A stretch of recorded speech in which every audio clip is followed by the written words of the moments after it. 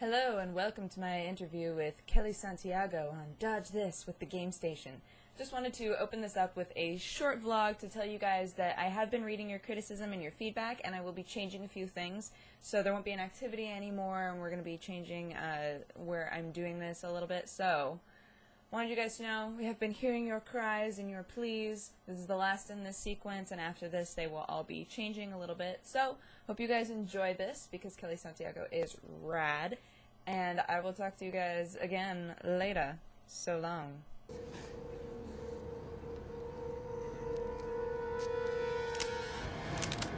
Dodge this.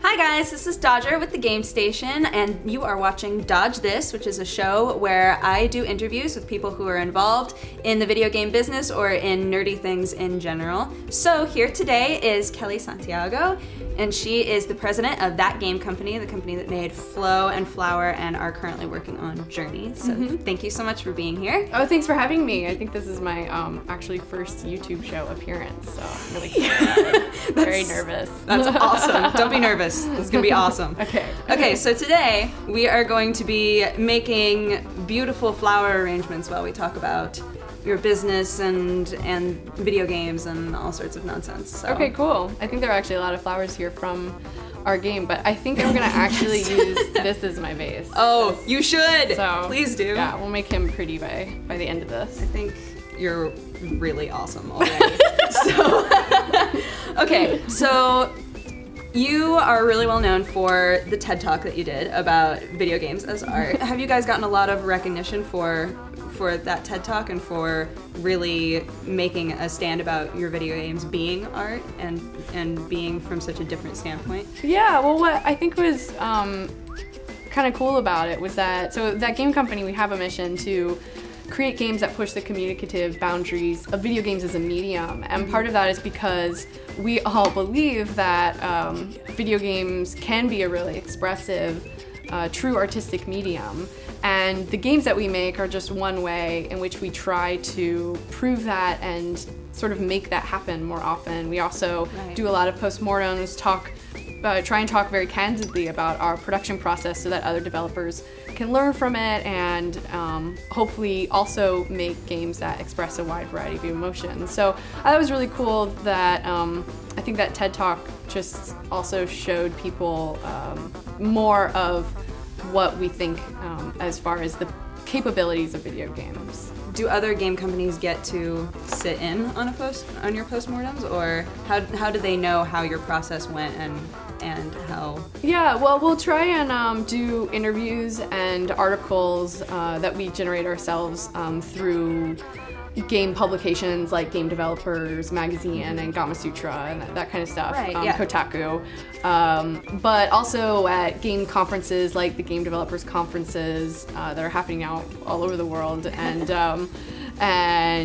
other game-related conferences of talking about our process, because it's definitely a cool thing that you can do as a more independent developer, small developer, is that there's no one to tell us what we can and can't say about what went wrong. I think a lot of developers and publishers certainly are more wary to talk about what went wrong because it shows, it reflects badly, it shows that you messed up. But to me, especially because games are still just young and in this extreme state of growth right now, that it's really important for us to sort of check our egos and be really candid about that stuff and really help each other in meaningful ways. Yeah, and the games are, I mean, they're doing very well. It's not like people are going to suddenly say, oh, well, I guess this game isn't as cool as I thought it was, since they had issues along the way. But, so how long would you say that it takes to start from like this idea, like with Flower, of, oh, maybe we should make a game where you're the wind, to it being like the final product? In general, so the initial, what we'll start a project with, the initial idea is like an emotion or the way we want the audience to feel. So in Flower, it was this feeling of escaping through your PS3, being able to come home, check the stress from the day, and just escape into a serene environment, which then through that process we decided upon the environment of the the large flower fields and how that would evolve through the game. And so so that sort of process from the initial nugget of an idea to having an idea of who you are and what you do in the game and sort of the overall progression, I think on average is about a year.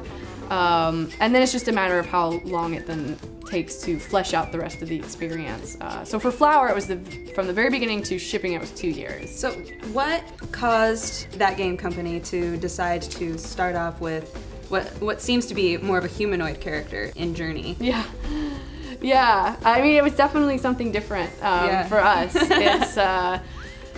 It came from the initial idea that the team had was to create an experience in which you could feel a sense of awe and wonder, and that in our daily lives now, we're so powerful. We have the ability to connect with anyone, anywhere, at any time. We can fly, we can drive super fast. And so we're missing now kind of these moments to just be in awe of something and contemplate it. And so I think from there evolved this small person that maybe the player could connect to in a large environment of the desert. Well, this actually has to be the end of our Game Station interview, so thank you so much for being here. Yeah, thank you. And we are going to continue talking on my channel, PressHearttoContinue, so if you would like to see the extended one, you can go ahead and click on the Stormtrooper flower arrangement that has happened here. And it will take you to our extended one in which we're just going to keep on talking and hanging out. So thank you so much for watching.